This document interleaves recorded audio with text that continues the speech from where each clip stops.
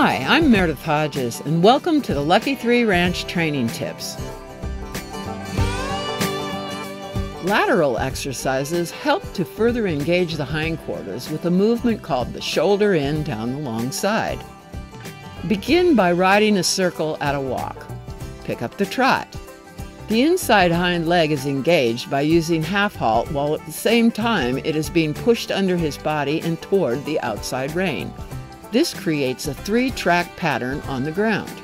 As he masters this movement, he will flex at the pole and accept contact with the outside and inside reins as you guide him onto the track of travel. This will greatly improve the communication between you and your equine.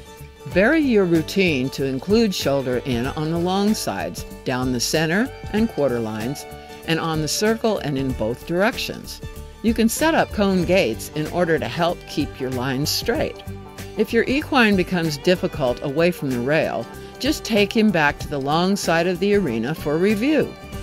When conditioning an equine with lateral exercises, you must be accurate about what you are doing. Don't do it any faster than you are able to execute it properly, or the integrity of the exercise is compromised. Because these exercises are very stressful, wait until the last 15-minute segment of your workout to do lateral exercises.